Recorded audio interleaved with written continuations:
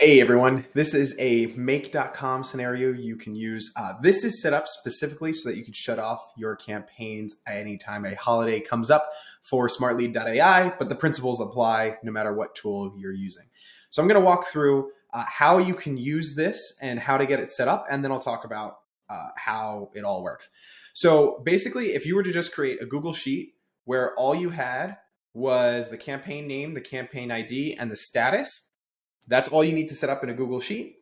And then if you just take your Smartlead API key and you put it right here, and then you take your Smartlead API key and you put it right here, this whole flow is going to work for you completely automatically. And so for those of you that just want to know how to use it, you're done. Go get your API key and set up a Google Sheet. Technically, you could run this whole thing without a Google Sheet. I just like having a record. So you could actually delete the Google Sheets and you would be fine.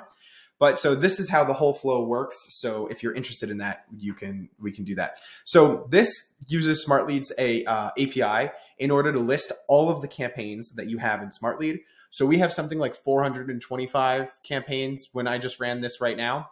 And so we need to get a list of all of the campaigns because we need the campaign ID in order to shut off the campaign.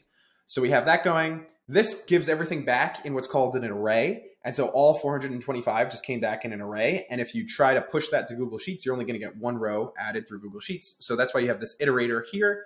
And so the iterator takes the array and separates all of it out.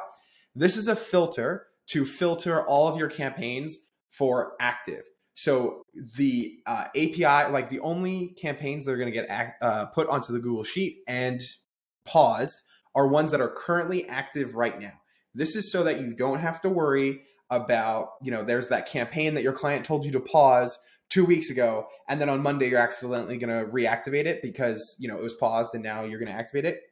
And that's not going to happen because this filter right here will only allow things to go through if it's active. And then you're going to go through to this API call right here. This API call pauses it, and then this just adds, a confirmation that it's actually paused.